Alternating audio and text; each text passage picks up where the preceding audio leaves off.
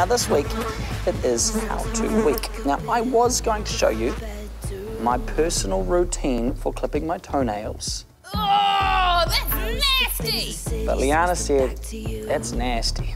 So instead, I'm going to show you how to hide something precious, something that you love, something you wouldn't want taken away.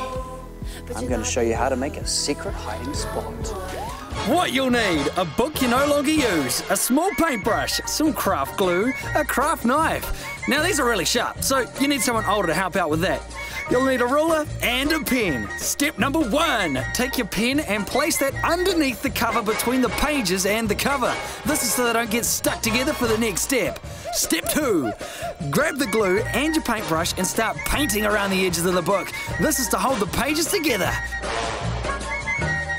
Step 3, grab your ruler and your pen and mark out a big rectangle like so. Step 4, take your craft knife and a ruler and very carefully cut along the line so you can pull out the pages. And once you've ripped out all those pages, it's time for step number 5. Grab your glue again and glue the inside of your pages this time. This is to really seal the deal. And finally, it's step number 6. Hide your beloved item inside. Oh yeah, remember, this is our little secret. Oh, before I forget, I've got a few toenail clippings to complement it. Here we go.